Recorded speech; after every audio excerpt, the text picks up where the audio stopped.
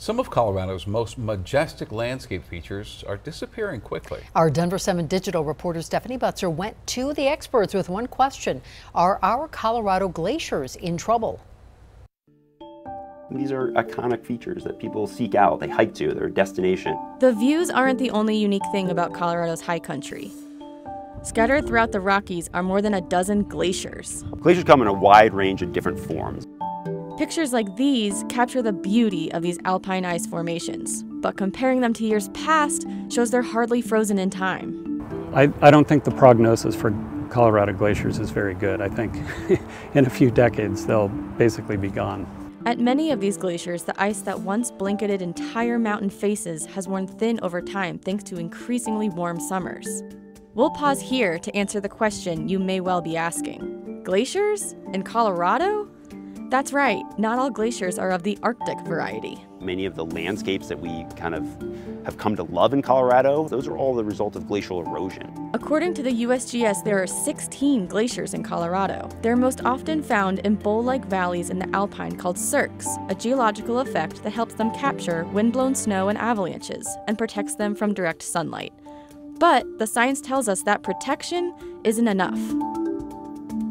To understand what the future might hold for Colorado's glaciers, we talked to two scientists who have spent years studying glaciers here and beyond. They tell us warmer summers are taking a toll on our glaciers. Given the increased frequency of warmer, hot summers like we've been having, it won't take much to have a lot of thinning in a short period of time. Really, it's been these exceptionally warm temperatures these last few summers that have led to these conditions where we have near bare ice conditions over the majority of the glacier. But the bleak outlook isn't just coming from a thermometer reading.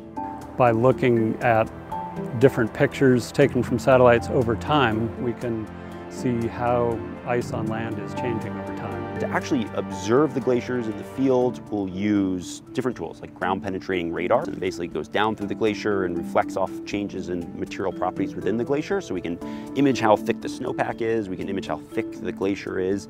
And so those are really important kind of parameters that we as glaciologists need to understand glacier health. Let's take a closer look at Colorado's glaciers. This is Isabel Glacier in the Brainerd Lake area in September 2022. And this is a photo McGrath showed us of that same glacier almost exactly 2 years earlier. We have this bare ice condition, lots of debris cover on the glacier, and very little seasonal snow left in this entire landscape, indicative of a negative year for these glaciers, which if they occur again and again is really quite concerning. Then there's Muma Glacier inside Rocky Mountain National Park. This glacier has undergone significant change and is really transitioning away from being an ice patch or a perennial kind of snowfield, almost into what we call a rock glacier, or at least a debris-covered glacier. Then there's Arapahoe Glacier near Netherland, which McGrath says has thinned by more than 60 feet over the last 16 years. And those are just a few of Colorado's glaciers. We have 16 total, including St. Mary's Glacier here. Now, there are more than 200,000 around the world, and ROP tells us all of them are shrinking. So why is it so important to monitor the ones here in Colorado? Well, interestingly enough, they can help forecast what's in store for their larger cousins down at the poles, Antarctica, Greenland, and other parts of the world. Another really valuable reason for studying glaciers in Colorado is they're an important analog for other portions of the planet, what they'll look like in the future. So if we look at Alaska in 50 years, 100 years, it's going to look, in many cases like these small little glaciers that we have here in Colorado. Experts tell us glacier loss in the American West could be 50% or more by 2030. But to put the global problem into perspective, the Earth's glaciers lose 267 gigatons of ice every year. The water from that amount of melting would fill Empower Field to the brim about 100,000 times. So this all sounds bad, really bad even. But our resident glaciologists tell us it's not all doom and gloom. Because I see how important it is to understand how they're changing and the timeline that they're going to change in for society. Also, I don't think it's hopeless either. With more and more electrification of our energy systems and transportation systems, I think we still have a chance to slow the change.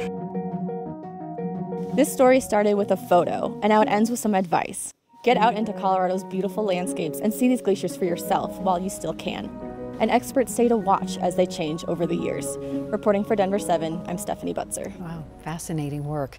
And you can read Stephanie's full report on Colorado's glaciers right now on denver7.com/glaciers. You can also watch an extended version of her story right now on the free Denver 7 Plus app.